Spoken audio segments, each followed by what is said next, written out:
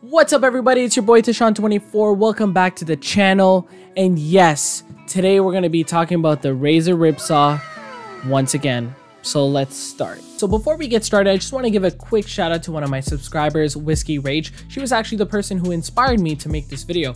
So last night she commented on one of my previous videos and she had issues with her audio. So luckily I was streaming Modern Warfare on Twitch. So I quickly checked her comments, replied to her, and I said, hey, you know what? I'm on Twitch right now. Why don't you hop on? We'll troubleshoot your issue and see if we can figure it out. And I was able to help her. So kudos to her again for giving me the idea. And now hopefully I'm able to help you, because I'm sure there's other people who are also facing similar issues. That being said, let's get started. So my previous video, this problem never occurred to me is because I'm using a wireless headset. So it automatically picked up all the information from the PS4 and it pushed it right into Streamlabs and everything was good to go. One little minor detail that I mentioned, which I want to show to you guys is, so let's go into settings on the PS4 and we'll go into devices and then audio devices. So here I mentioned that the input device needed to be your headset and the output device needed to be TV AV amplifier.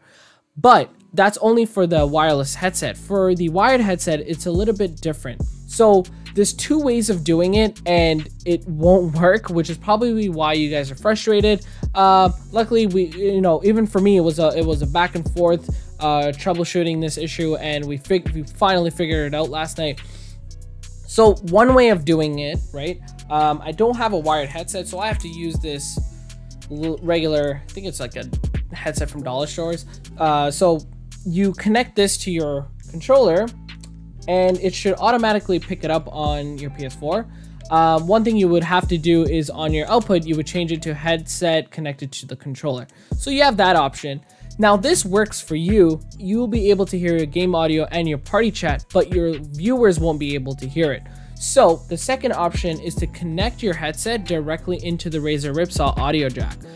But the problem is that's also basically what you do with your controller where you connect it. You'll be able to hear your game audio and your party chat, but your viewers won't be able to hear your party chat. So simple solution is go and get yourself a splitter. So I'll leave a link in the description. Ironically, the splitter is from Elgato. The reason why I didn't get the Elgato, like I mentioned in my first video, it was sold out everywhere. Couldn't find it. So I went ahead and bought Razer Ripsaw.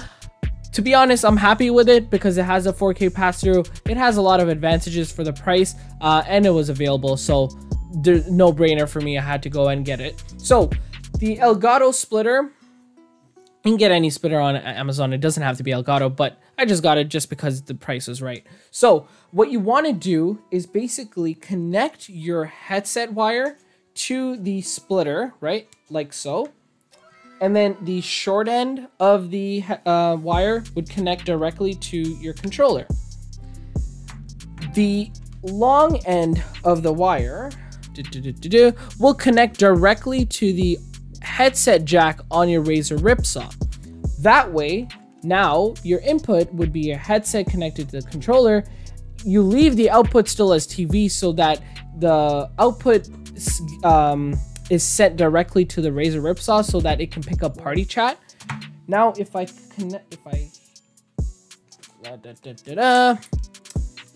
put this into my ears, I'm now able to hear my PS4. And then if you go into adjust microphone, you see that it's picking up the mic audio, and I'm able to hear through my headset. So it's as simple as that. This video is not going to be too long. I hope not. I don't want to regret myself saying that, but it's very short and sweet. All you have to do is just get yourself a splitter and make sure you connect it the way I mentioned it. So again, the short end of the splitter, right? Your headset connects to this portion, and then this connects to your controller, and then the long end will connect directly to the Razer Ripsaw where the headset icon is located. You're going to connect it there, and you'll be able to now finally hear your game audio. The party chat audio, you can hear it as well as your viewers can hear it.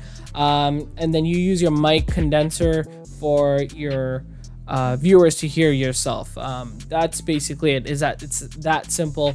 If you have any more questions, please leave a comment below. Just like how I helped one of my subscribers last night, please follow me on Twitch. I'm at 32 followers. Today's what, September 13th. I'm at 32 followers. I have to get to 50 to hit the Twitch affiliate. So go ahead and follow me there. And who knows, maybe if you're lucky, I'm streaming. You have any questions about the Razer Ripsaw, go ahead, join the chat, ask me any questions, and I'll be able to help you as well. But that's it, guys. Hope you have a great day. Make sure to like, subscribe, and comment, and I'll see you on the next one.